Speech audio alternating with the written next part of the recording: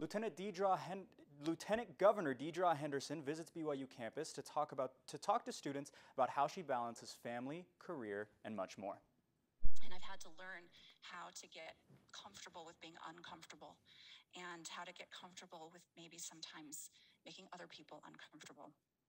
Lieutenant Governor Henderson has been in office since January of this year. Aside from being second in commander to the governor, Cox Henderson is currently a BYU student studying history. She was even her own intern. The lieutenant governor recognizes the challenges and rewards that come with being a non-traditional student. She recognizes that her experiences have allowed her to help use her voice to help others.